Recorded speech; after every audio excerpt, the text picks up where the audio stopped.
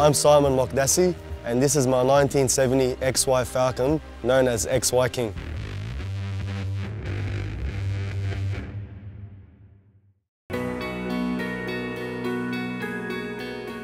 I can remember my father always mucking around with cars, especially Ford.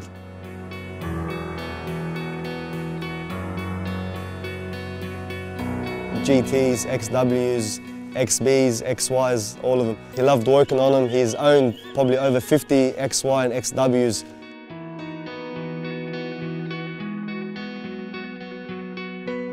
I wasn't really into classic cars myself.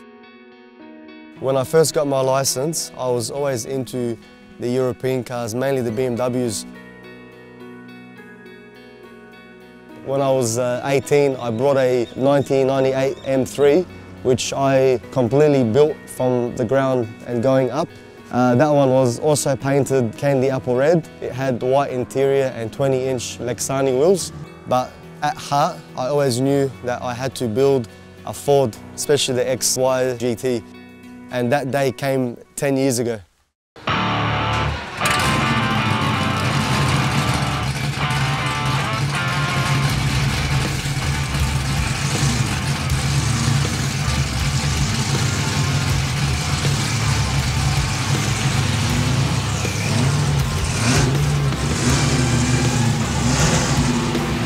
This XY came from Murray Bridge, South Australia. I went there to pick up another shell. When we got there, that shell had too much rust in it. On the phone, he told us the car's very good. It's got everything that any restorer would want.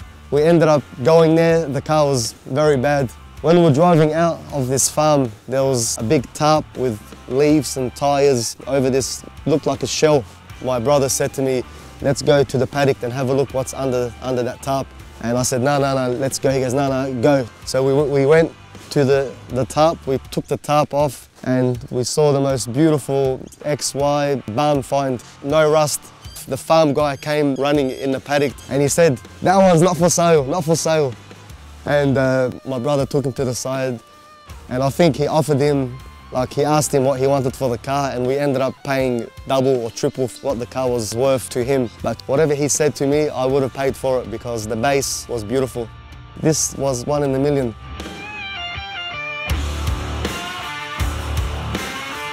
I've always wanted to build a XY GT replica. I wanted to build one exactly like my dad's one.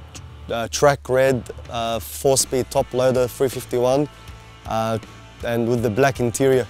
I spent the next 2 years with my father restoring the Ford Falcon into a GT replica. The finished product was perfect, thanks to my father. I was very proud that I've got an XY GT replica, but I didn't like the way it felt. No power, the steering was no good, the exhaust, you can't even hear it. So I dropped a 408 stroker engine in a complete standard XY look. That lasted for about 2-3 weeks until I smashed up the top loader box.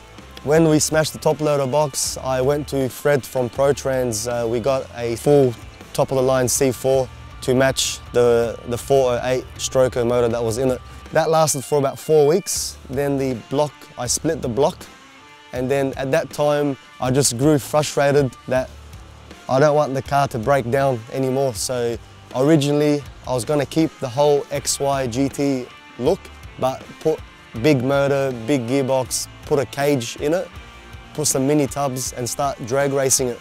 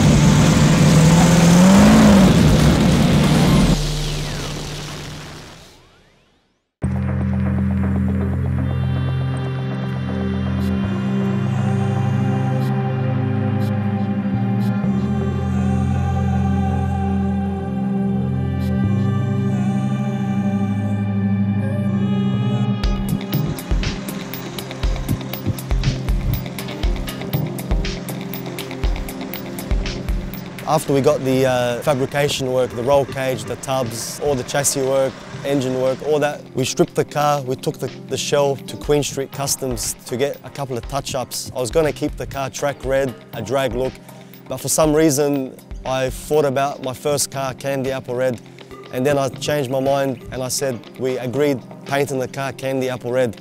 And at that time, it was still supposed to be a drag car. But once the paint was on there, it looked that good. A lot of the engine parts, a lot of the suspension parts, a lot of items we had to send back to get chromed, polished or anodized. That's when I knew I had to do the interior to the next level. I went up to Elite Custom Interiors, had a meeting with Simon there, and I told him I wanted a full-blown interior, like the best of the best. From there, the whole build just snowballed and everything just fell into place.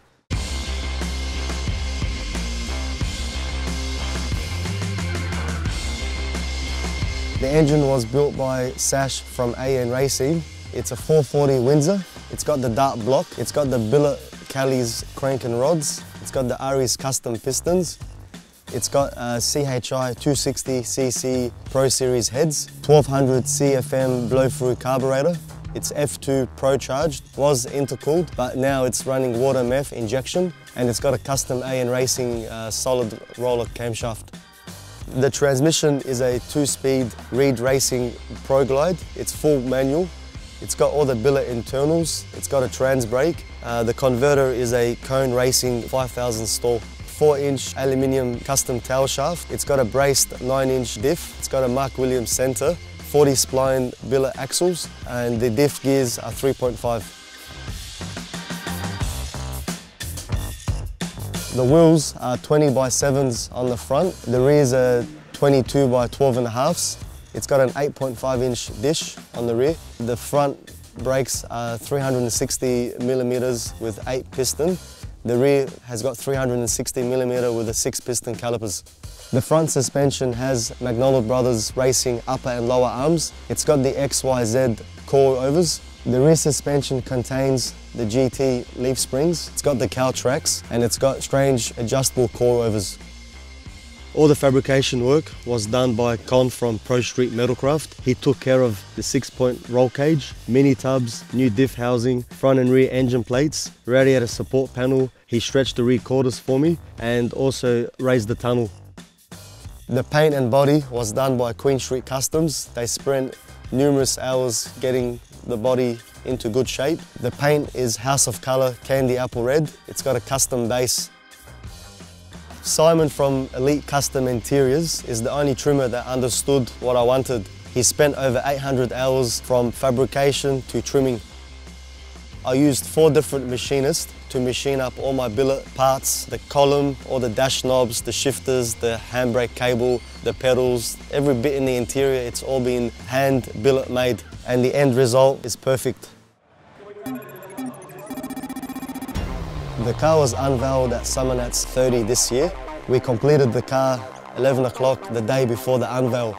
Without my brothers and my father, I wouldn't have got the car completed. I didn't even expect to take home a trophy because originally I didn't build the car to win trophies. So I was stoked to walk away with Maguire's People's Choice, first top interior, third special effects paint, and I got second top sedan. I couldn't have asked for a better unveil. I just want to thank my brothers and my father and Mokdassi group for all their long hours and all the support that they've given me in the past 7 years. This car was on the front cover of Street Machine. It made me feel proud to see my car on the front cover. It was also nominated Top 16 Finalist Street Machine of the Year. That's also another award that I would like to win.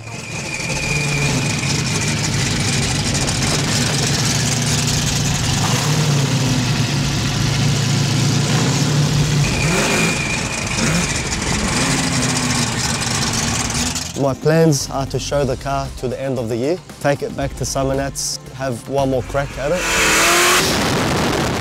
After Summer Nats, bring the car back, set the car up for the street, start driving it and enjoying it.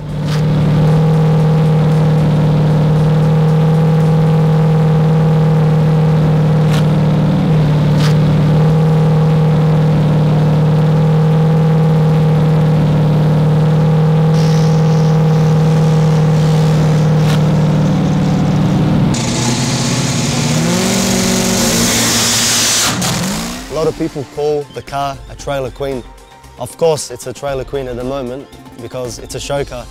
But once I finish the show car scene, I'll probably set the car up for the street, drive it on the street, and who knows, maybe in 3 or 6 months' time, I'll probably put some slicks on it, take it down the quarter mile and see what I can get out of it.